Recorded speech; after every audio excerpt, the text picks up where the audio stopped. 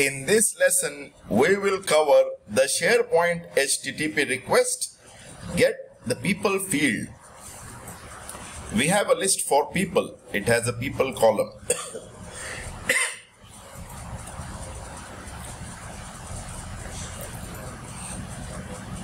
Person or group column. And two of the data has values intekhab and rest are all, one more, and rest are all nulls.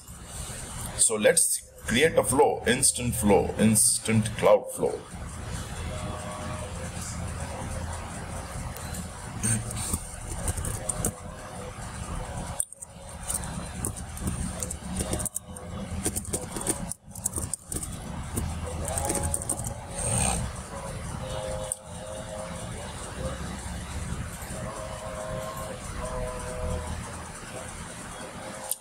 Very simple.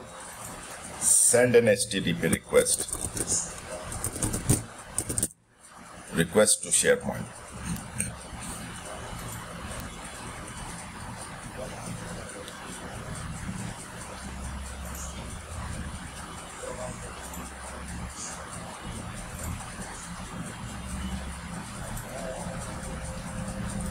Let's compose this in a notepad.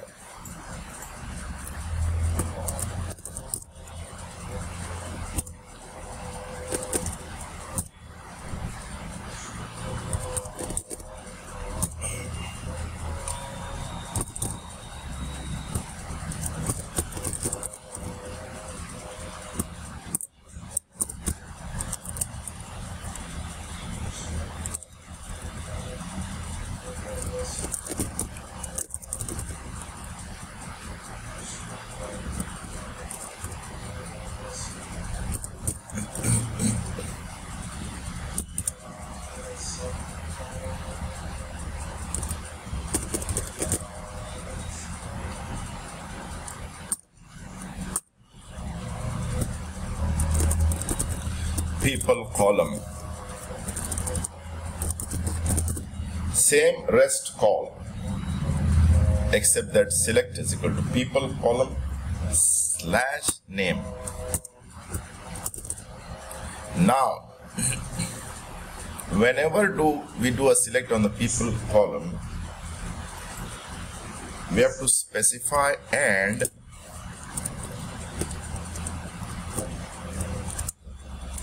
where is the and? Sorry, I have a Chinese keyboard. I imported some laptops. They were Chinese. Nobody was buying it, so I got one of those laptops at a cheaper price. So the keys, I need to put some sticker on it now. So anyway, expand. This is needed. Expand is needed, otherwise it will fail.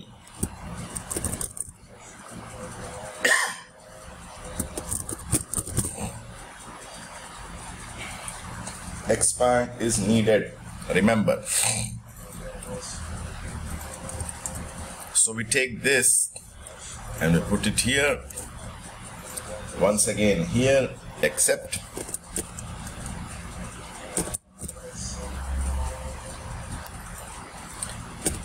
application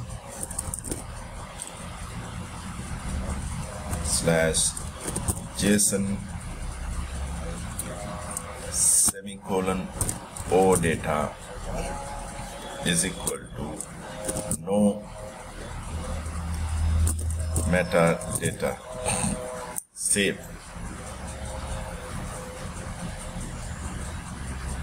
Save.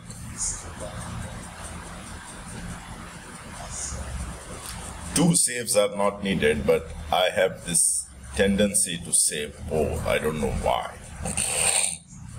Continue. Run flow. Done.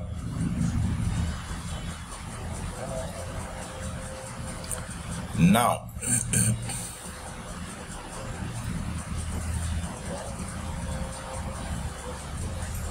alam and n. Look at the format of name. Others are blank and one more has name.